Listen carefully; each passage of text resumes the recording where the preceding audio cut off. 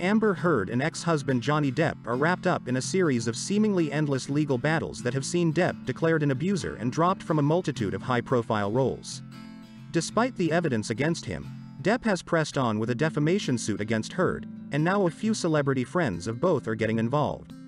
Depp filed his suit after Heard wrote an op-ed about surviving abuse, despite the fact that she did not name her abuser in the piece.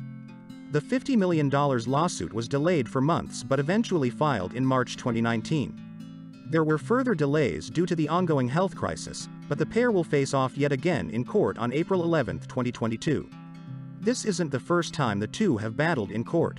In November 2020, Depp lost a UK-based libel case against The Sun, which wrote that the actor is a wife beater.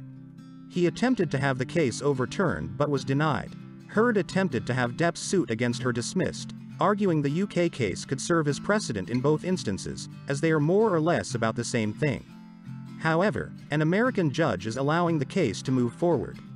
Heard will bring quite a few famous faces to testify on her behalf, including James Franco, Ellen Barkin, and Elon Musk. Heard and Franco were co-stars. Depp will call on his friend Paul Bettany, whose text messages are also part of the dispute.